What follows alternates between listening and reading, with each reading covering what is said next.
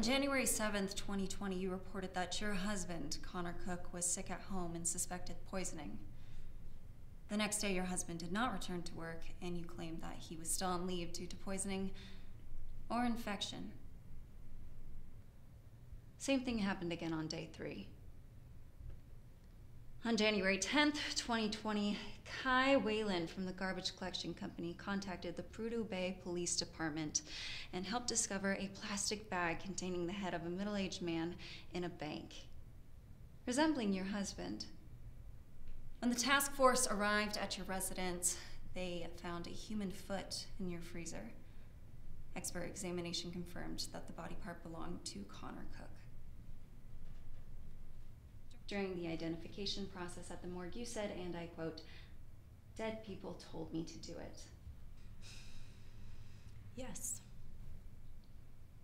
Susan Benjamin, did you kill your husband? I've already confessed. Did you dismember him yourself or with someone's help? You mean physically? I'm sorry? Did I get help physically or spiritual help? Physical. Myself.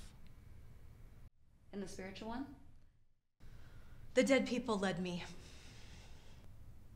What dead people? The dead people. I can't remember their names right now. I don't know. Dead people. You just got here, right? Are you suggesting that the dead forced you to commit this crime? Well, they wanted my husband dead too. To? Who else are you referring to? Them.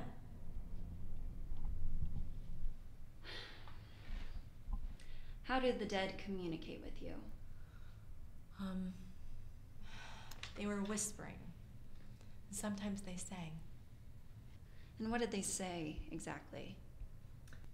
You just got here, didn't you? What does that have to do with this case? And it's obvious that you are definitely not familiar with what we're doing here. You are such a greenhorn.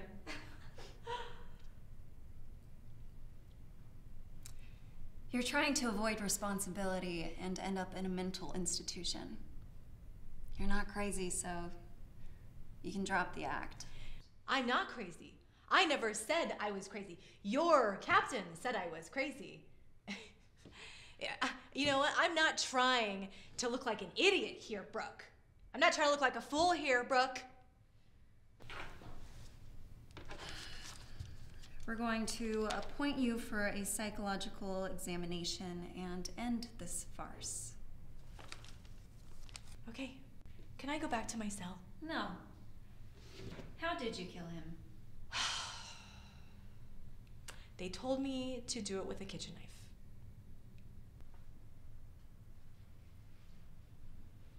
That's impossible. There was no blood. He passed out drunk in the bathroom, and I stabbed him. By yourself. Who's gonna help me? The dead? Yeah, I stabbed my husband, and then I took a saw and I chopped him into little pieces. You aren't around from here, are you?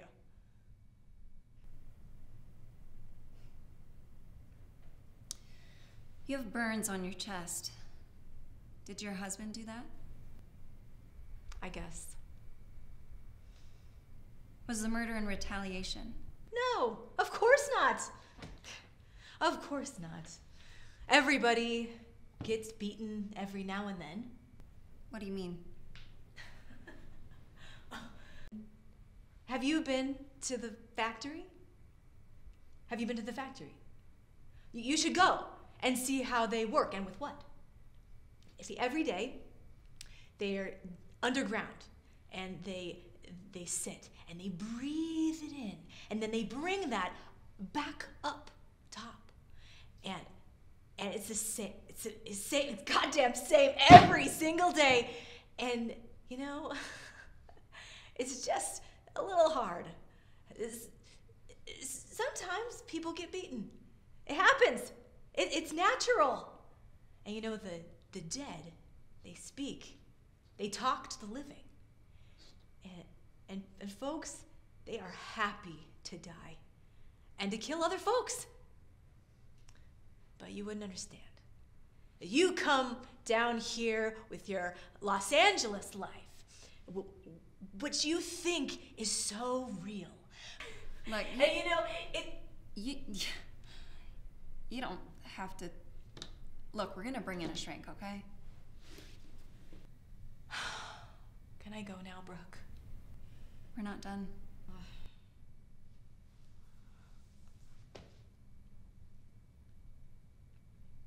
You know, you can't hear them yet, but they're around, all around us. They are the living, the gray ones, the dead ones, right? And it's hard. It's hard. It's hard to know what's living and what's dead. And people get confused. Your file says you were diagnosed with cancer about 2 years ago. Did you have surgery for it? Yeah. Is it still active? Well, the damn tumor keeps growing, so yes. Do you think the dead caused it in the same way they did your husband?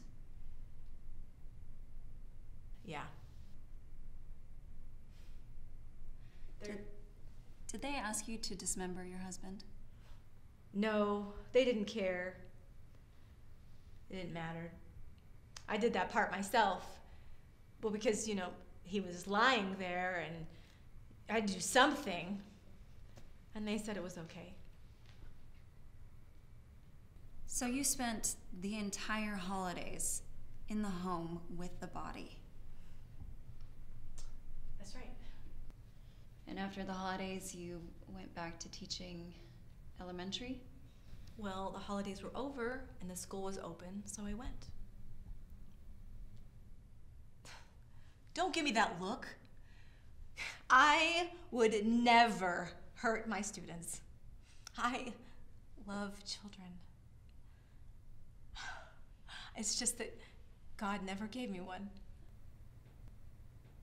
I know. What do you know? That you don't have kids. I would never bring kids into this damn disgusting place. The sky is always gray and the sun never shines. Ugh, it's an awful place. You know, Brooke, those aren't clouds, Brooke. Those little white, fluffy things in the air. That's sulfur and chlorine and other chemicals. You can feel it in your throat.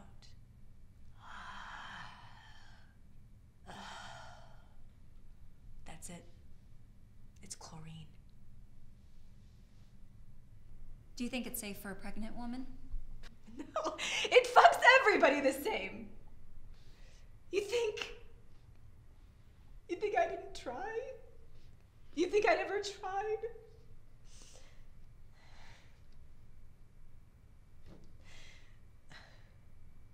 There's so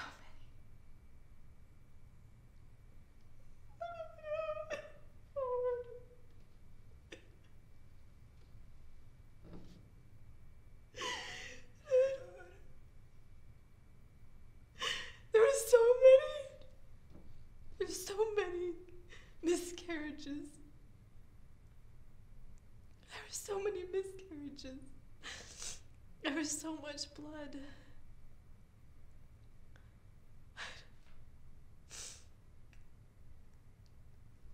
Wait, are you?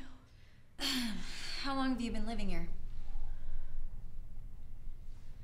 13 years. 13 years, wow, that's a long time.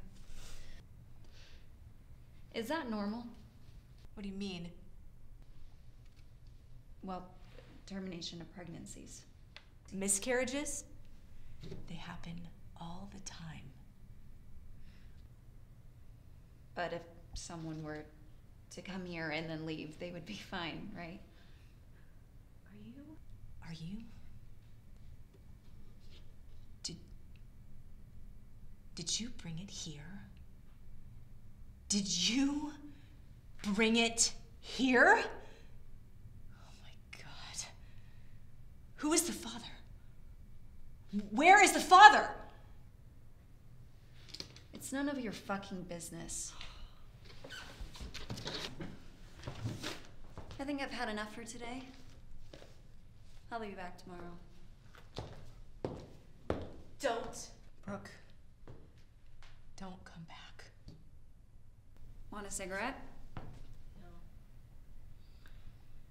I really want a cup of tea or something sweet. Suit yourself.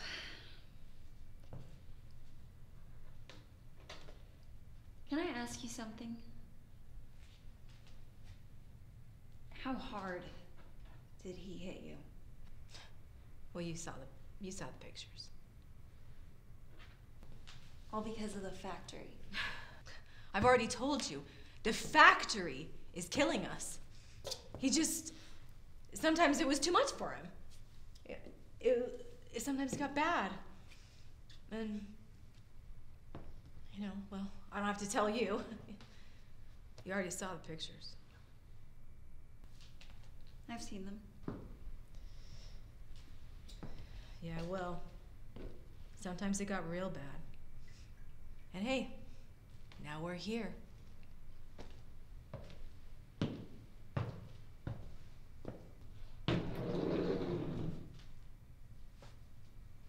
Poured some bourbon in there. Figured you might want it.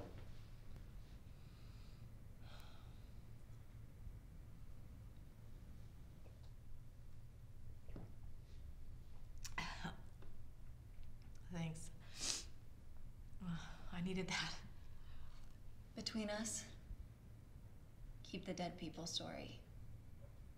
Better in a clinic than in jail.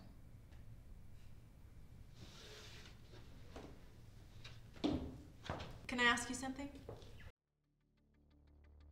What are you gonna name your baby?